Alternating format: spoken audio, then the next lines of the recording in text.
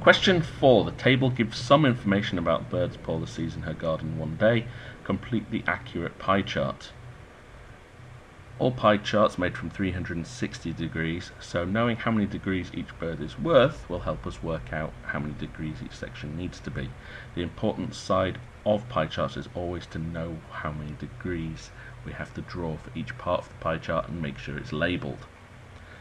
There's a lot of different ways of doing this, but if we stick with the easy method and say, right, altogether we've got 72 birds in that one day.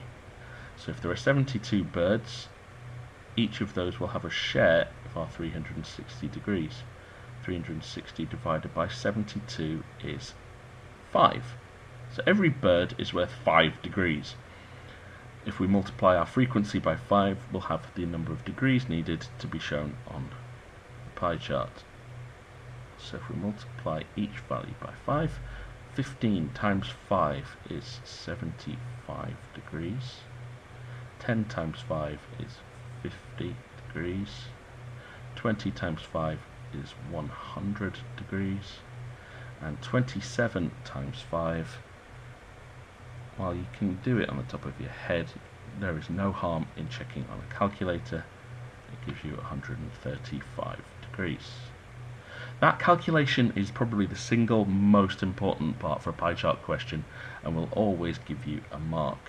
Now that we know what the angles are, we just need to draw this onto our pie chart.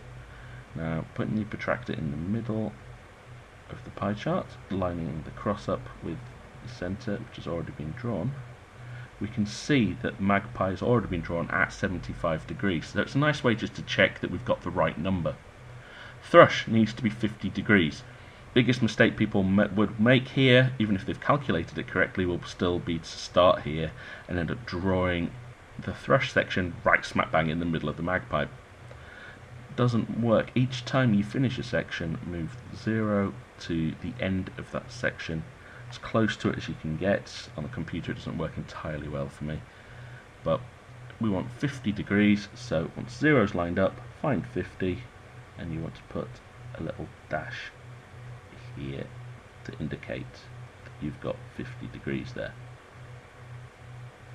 Join that up with a line, and you'll have drawn in this section here for thrush. You can label this at the end, but it's a good idea to do this as you go, and then rinse and repeat for the final two sections. 100 degrees for starling. So line our protractor up with the centre,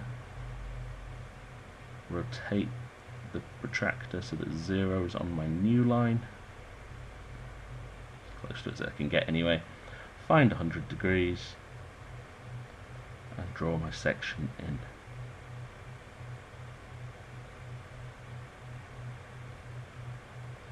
And this was starling.